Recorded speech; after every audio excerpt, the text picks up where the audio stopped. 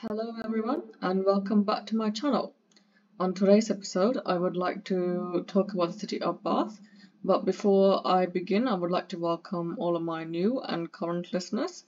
I am That Medic Couch Potato. For those who are new, I make content on things I find of interest. I have a series on applying to university that I did as a audio podcast. You can find that on my YouTube channel as well as on my podcast channels. All the links on my podcast and my social media will be provided in the description box for each of my episodes. Recently, or when I say recently, I mean back in December 2022, I started making video podcast as Spotify released the option to do so. Unfortunately, not all of my episodes have made it across onto the video podcast on Spotify, but you can still hear them on all of my platform channels. And if you wanted to see the visual version, I would recommend switching to YouTube, because all of the episodes I have so far are on YouTube. So let's begin. So today's episode will be on the city of Bath. I visited Bath back in 2018 during the Easter vacation period. It was a 3-day Easter in the UK. It's a 3-day weekend, and I decided to explore some parts of the UK, and I ended up going to Bath.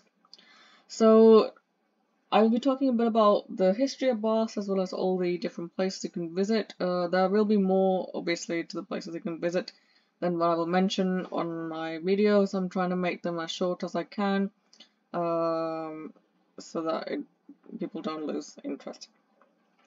So Bath is a city in the county of Somerset. So county is just a geographical region. It's the same as a voivodeship if you're based in Poland. Also called a state or province for those outside of UK. Basically, the county just has some administrative powers, and the main authoritative area, and for Somerset it happens to be Bath, just as it's the largest city and settlement in Somerset. It's actually known for and named after the Roman-built baths, hence why Bath is called that. A bit of an odd name for a city, but it's due to the Roman-built baths. I will talk a bit about those as well as we go along and show you the websites for all the places, so you can actually book your tickets in advance, as it can be cheaper. So, as of the 2021 census, the population for Bath is around 102,000 people, or just under that. Bath is in the valley of River Avon, and it's around 97 miles, or 156 kilometers west of London, and 11 miles, or 18 kilometers southeast of Bristol.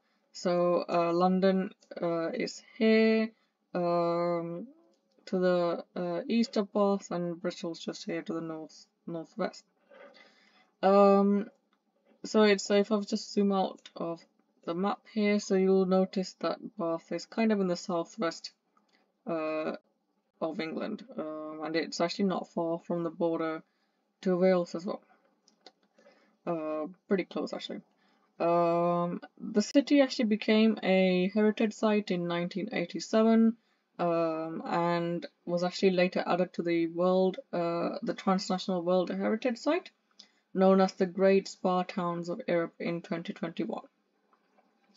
So the city became a spa with the Latin name Aqua Solis, meaning the waters of solace, in 1660 AD, when the Romans built baths and a temple in the valley of the River Avon, although hot springs were known before then. So the River Avon is the Avon that runs through Bath, and I believe it is the 19th longest river in the UK, and is around I think 83 miles, or 134 kilometers in length. The name Avon comes from the Welsh cognate word Afon, which means river in Welsh. And you can actually see the river in quite a few different places. I recommend going to the Pulteney Bridge. And you'll get views like this actually off the river, and it's really nice. some of the historical places I'll mention, so places like Bath Abbey and the Roman Bath are actually pretty close to this Pulteney Bridge. I hope I'm saying it right. So you are able to walk on it and see all the shops around the area to get some good views of the river. I believe you can also get river cruises should you wish to see the city from a different angle. If it's possible, I would highly recommend doing so. This is the Pulteney Weir that you see here. So my first attraction that I'm going to mention today is the Roman Baths. It's actually situated in this area called the Abbey Courtyard, due to the fact that the Bath Abbey is behind the baths. So the Roman baths, like I mentioned, was actually constructed kind of around. So the temple that was on site was constructed around 60 to 70 AD. So I presume that the construction of the Roman bath would be around that area too. And it's actually a well-preserved thermae in Bath, one of the best preserved, I would say, of Roman ruins. And the presence of the temple basically led to the development of a small Roman urban settlement known as Aqua Solis around the site. So Aqua Solis later became Bath. So Aqua Solis means the waters of Solis. Solis was actually a Celtic goddess who was worshipped in Bath prior to the Romans' invasion. And then she was actually incorporated into Roman Pantheon and became known as Solis Minerva. And all the objects that were found in this area, including inscribed lead tablets and votive objects, so like that's objects were sacred rituals, suggested that she was the goddess was considers both as a nourishing, life-giving mother goddess, and also as an effective agent of curses wished by her votaries. So a lot of the time the curses referred to people cursing the thieves who stole their clothes when they were bathing in the baths. So pretty much everything at street level and up actually was built during the later years. So what you see, like for example, this wall I think would have been dated from the Roman time. This is, I believe, a figurehead of Solis Minerva. But everything else, like all of the other structures around it, would have been added after, say, like the 19th century, I believe. So these are some of the ruins you can see from the Roman times. And I think this also is part of the museum that you can see. So that again added much later on. And this is the outside of the baths. And the entrance is there, the right entrance. This little bit is the entrance to the pump room, which acts as a restaurant, and you can actually try the spa water that Bath is renowned for in this restaurant. Do not drink the water in the spring, the water you see here, because it's I don't think it's filtered as well as the pump room water is, so you probably will get ill. Don't do that. So best to try it in the pump room if you're interested in drinking the water. So I think the archaeologists actually found around 130 or so messages to the goddess as curses. So yeah, so it's actually the only spring, this particular spring designed in, is officially designated as hot in Britain. And you know, one of the reasons for keeping for naming this, sorry, for rather dedicating this this bath and the temple rather to Solis Minerva was to try and get the Celts to adapt to the Roman culture. So yeah, so that's just a bit about the bath. And I believe after the 3rd or so century, urban life and Western Roman Empire started to decline. So some of the great suites of the bath were actually falling into disrepair at that time, but the hot springs still continued to be used. This is what the the Roman bathroom looked like, in their heyday. And after the end of the Roman rule in Britain, so after the 5th century, basically, so AD 410, some people, some of the Romans remained, but a lot of people like moved away. And I think it started to fall into disrepair.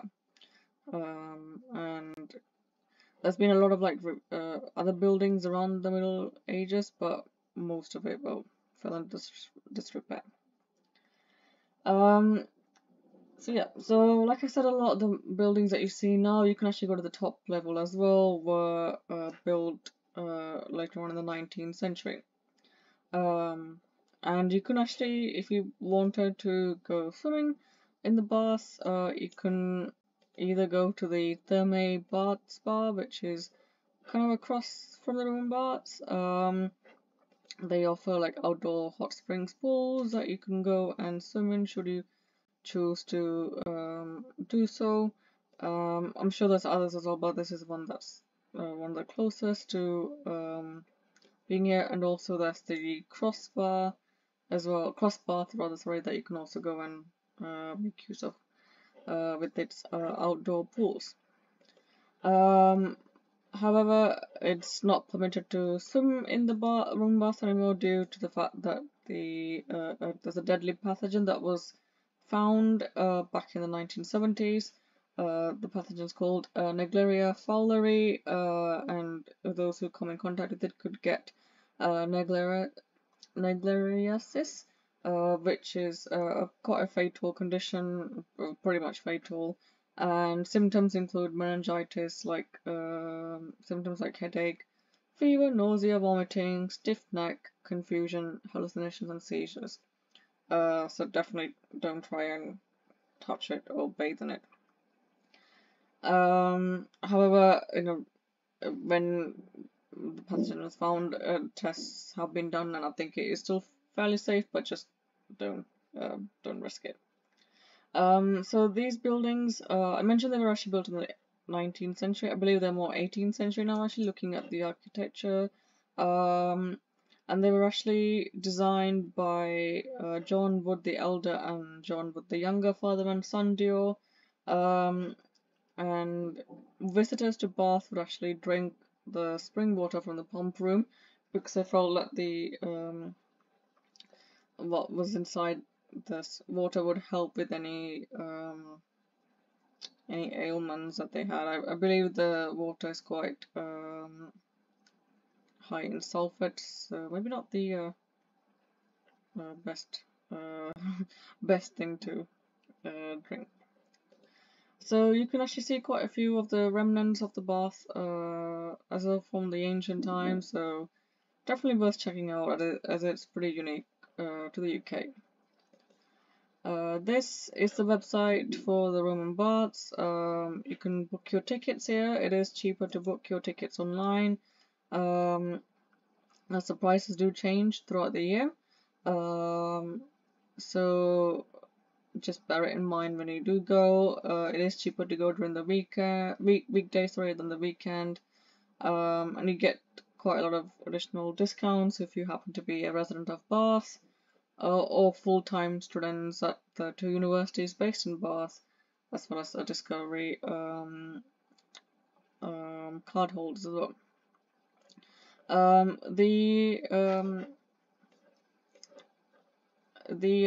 Roman Bath Company also do there you go.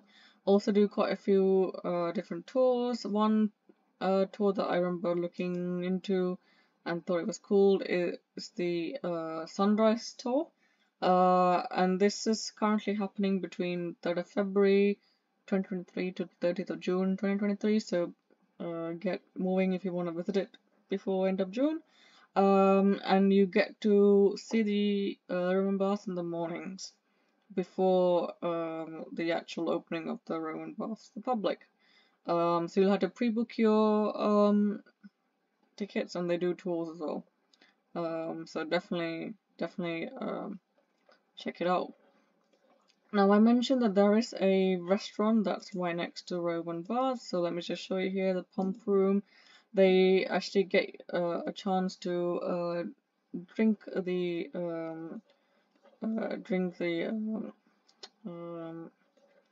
water, but you can also get a lot of eating. You can also get a lot of food to eat and afternoon teas, sure, if you wish to invest in those. But I'm sure there's other things to eat as well.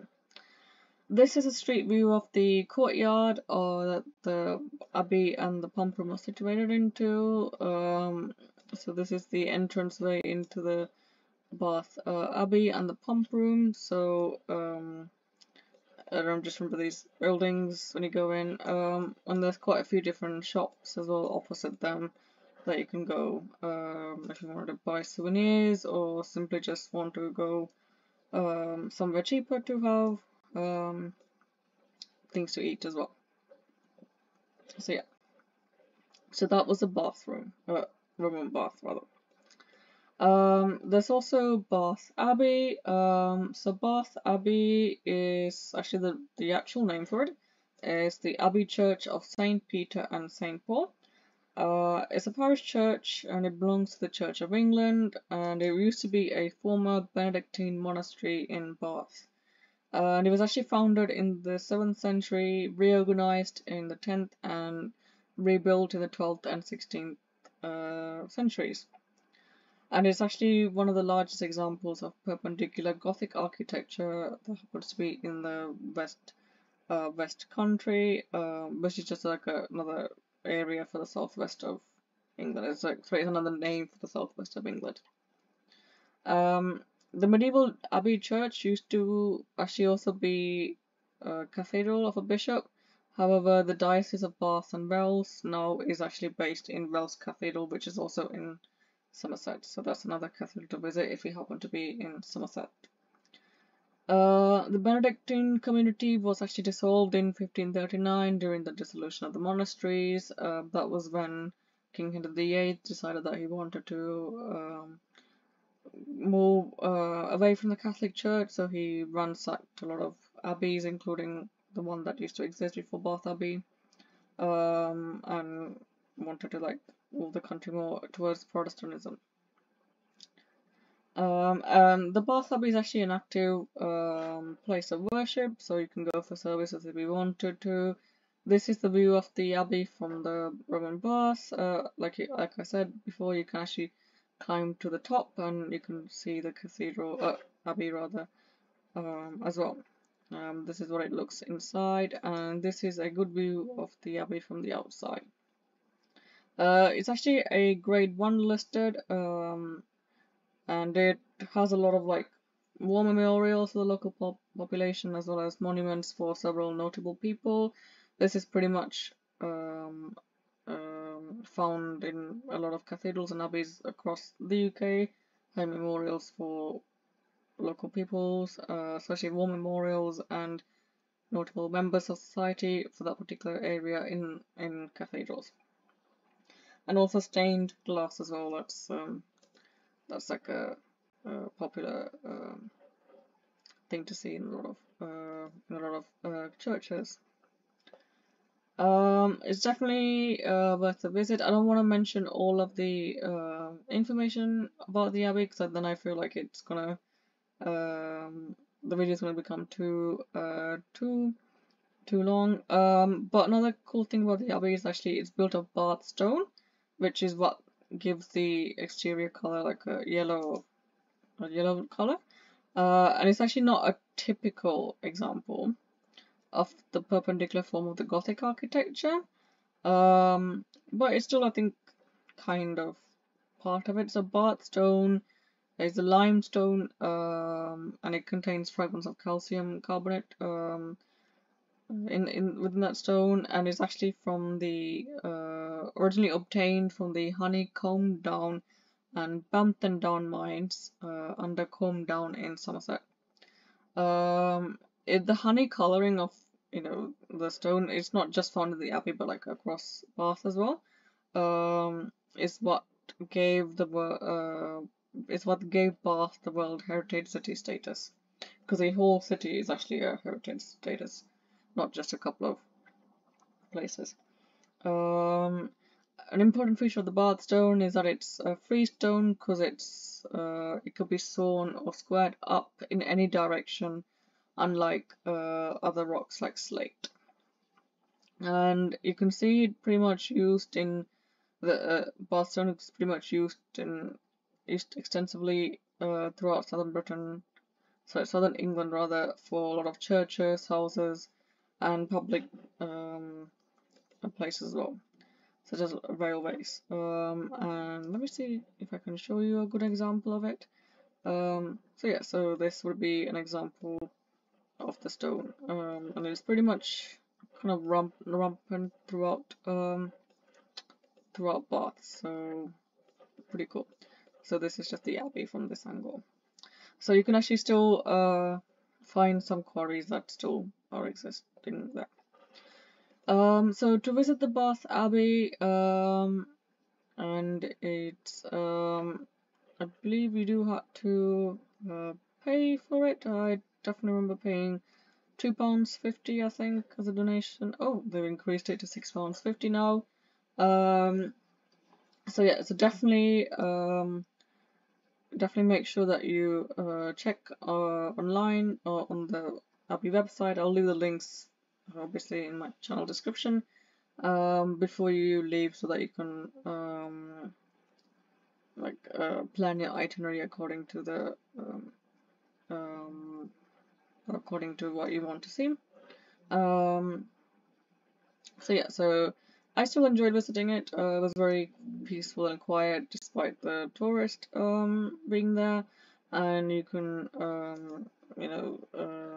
take your time over it, and yeah, join them for services as well should you choose to take part in the services, and they got information about that also on the website as well, including live streams, which is pretty cool. So do check it out. So the next on the list I wanted to show you is the Theatre Royal Bath. If you're a budding theatre goer, definitely recommend visiting them. Obviously their website as well to see what kind of events that they've planned on. So definitely worth looking into, especially during the holidays. If you want to go with your children, definitely something to do as well. This is not the only theatre in Bath, but it's one of the, I think, the popular ones. So definitely worth looking into if you are interested in more of the theatre aspects of Bath. So another thing I would like to draw attention to is the Jane Austen Centre. Now the Jane Austen was a popular British author in the UK, or in England rather, and she actually spent a lot of time in Bath and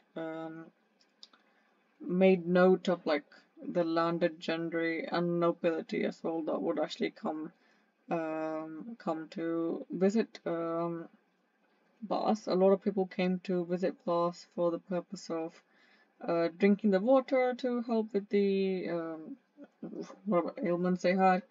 And this particular center, the Jane Austen Center, it houses garments and information from like Jane Austen's time. You can actually have like afternoon teas as well inside, like a Georgian style afternoon tea. like a memorial to the family as well. And you can visit it up and down, and a lot of the rooms are laid out as how they were laid out during Jane Austen's era. Again, do look online about booking stuff, especially the Regency Tea Room, because I have a feeling that will be a very popular attraction to see. So definitely worth looking into if you like your afternoon teas as well, and especially if you're a big fan of Jane Austen. It's a bit of a small building actually, so it'll be hard to miss, but you won't actually miss the people in the Regency outfit who are stood outside. Um, so even though the building itself is kind of small, like you see here, it's like a terraced style house. You won't actually miss the people dressed in Regency outfits. Um, so definitely worth going to see if you're a big fan of Jane Austen. Um, so yeah, so definitely look into booking into Jane Austen's house as well if you're interested in that. But there's obviously other places to eat as well around that area if you prefer to have a different experience. So one thing that I want to also show you, if you wanted to experience more of a if you want to save money and just like walk around instead, is the Royal Crescent. Now the Royal Crescent is a row of 30 houses, so 30 terraced houses that have been laid out in a sweeping crescent in Bath. And they're actually designed by John Wood the Younger.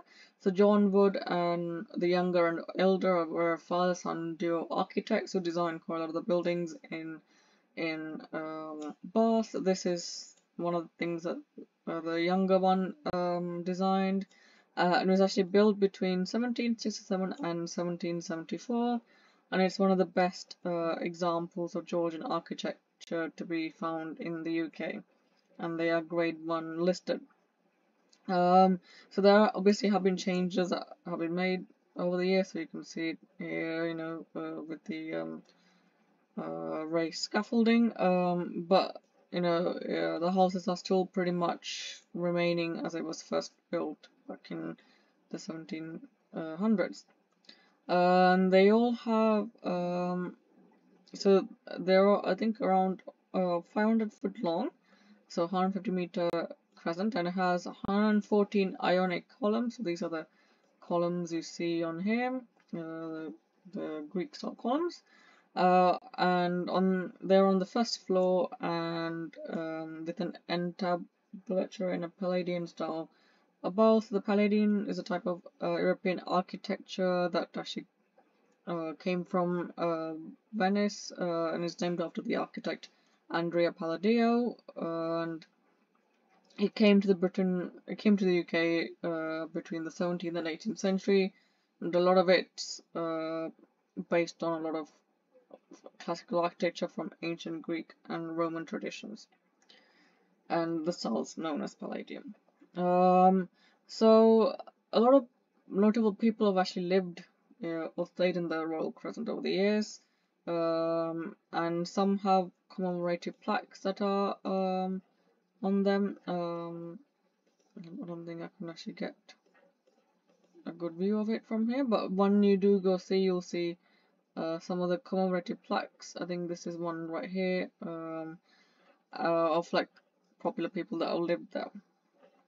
And I believe number one Royal Crescent is actually a museum, and it's the number one Royal Crescent Museum, and it's you can actually go visit it as well if you wanted to. This is the website when it does load. It was actually purchased in 1967 by a major, and he ended up donating the house to the Bath Preservation Trust. So at one point it was actually owned rather like wealthy owners. So the trust now actually illustrate how the wealthy people would have lived during the late 18th century. So you can definitely go and see quite a lot of rooms that are laid out. So here's an aerial view of what the crescent looked like. So just a bit about the crescent again. So around, let's see if I can get from a garden view. Might be actually a much better view of the crescent. What's someone's?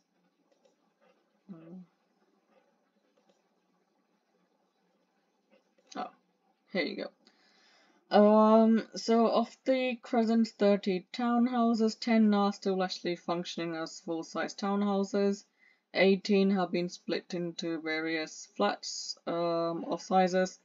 One is the museum, so that's number 1, Royal Crescent, and a large central house at 16 is the Royal Crescent House and Spa, which is this bit here, so it's pretty much in the middle. Which you can book in to go if you choose to spend a few days in there. Ignore the prices in zlotys. I'm currently based in Poland for medical school, so a lot of the prices come up in the local currency for me. But obviously check out how much they are online before you book. So yeah, that's a bit about the Royal Crescent. I would also like to show you the Bath assembly rooms. I can actually find okay. So this is actually a national property, national trust property, and they were also designed by John Wood the Younger in 1769. And there are a set of assembly rooms, and now are open to the public as visitor attractions. The rooms are actually in various shapes and size. So these assembly rooms were built to host like as a venue for balls, concerts, and gambling. But I think some of them were also some of the area around that was also set for building. For housing. And the assembly rooms were actually opened in the Grand Ball in 1771, and became pretty much a hub for fashionable society. And you had popular people like Jane Austen who frequented it, as well as Charles Dickens. So you can see where Jane Austen got her inspirations for Pride and Prejudice and for her other books as well, simply by observing the fashionable crowd at Bath. I think some of the actual settings for her books were influenced by restaurants as well in Bath, so pretty cool. So the building again, it's made out of Bath. Let's see if I can get a street view. Bath stone, and it's kind of in a U shape, I believe. And they actually have 4 main function rooms, so it's arranged inside in a U shape. Yeah, so the 100-foot long, 30-meter ballroom is the largest Georgian interior in Bath. There's a tea room, which is this section here. And there's a card room and the octagon, which I believe is possibly this building, because it looks, or maybe this room, because it looks kind of like an octagon. Over time, and chandeliers that you find here, sorry, the Whitefriars crystal chandeliers. So back in the 20th century, they were actually used as a cinema, and in 1931 were taken over by the Society for the Protection of Ancient Buildings and restored. However, they were bombed and burnt out during the Second World War, and restoration was done again before reopening in 1963. And they are now owned by the National Trust. And at one point, we're also housing the home for the Fashion Museum. I'm not sure if it's still there now. You can actually go visit the public some rooms, but they are currently closed to the public. I don't know when they will open, but you can actually discover the Bath National Trust webpage for Bath. Here is the website for it. I will again post the link, and it shows you of all the National Trust properties around Bath and Bristol, should you wish to visit them as well during your time at in Bath. So one other property that I would like to draw your attention to is the National Trust Prior Park Landscape Garden. It's kind of outside of Bath, but it is a very nice looking building to go to for long walks. This is the website for it. It tells you more about the opening times and as well as the prices that you need to go to pay if you're not a National Trust National Trust member. So something to do, I suppose, if you like your parks. Yeah. So that's all I actually have to say about Bath. It's not pretty big. Oh, one last museum, the Holborn Museum. I believe it is an art museum, and you can you can go to visit a lot of art and stuff in there. Here is the website for the museum, and it does load. And it's quite a nice museum, and it shows it's like the first public art gallery in Bath, and it's home to quite a lot of like fine and decorative arts built around the collection of Sir William Holborn, hence why it's called Holborn or Holborn. I'm not sure how you pronounce it. Holborn, I think. But there's also quite a lot of collection from, Gainsborough, Gardy, Stubbs, and Ramsey, as well as Zoffany. And there's also a lot of, temporary collections, musical exhibitions that you can visit. I think they tend to be ticketed, so do check out how much you'll have to pay for and pre-book as well before you go, because pre-booking now is pretty much essential. I do not know how much. Oh, ticket information. Okay. So yeah, so these are the ticketing charges for the museum. So different prices depending on what you want to go for. And this actually, along with the Roman bath, is actually free for University of Bath and Bath Spa as well. So definitely worth going if you're a student at Bath or a local resident. Something to do if you wanted to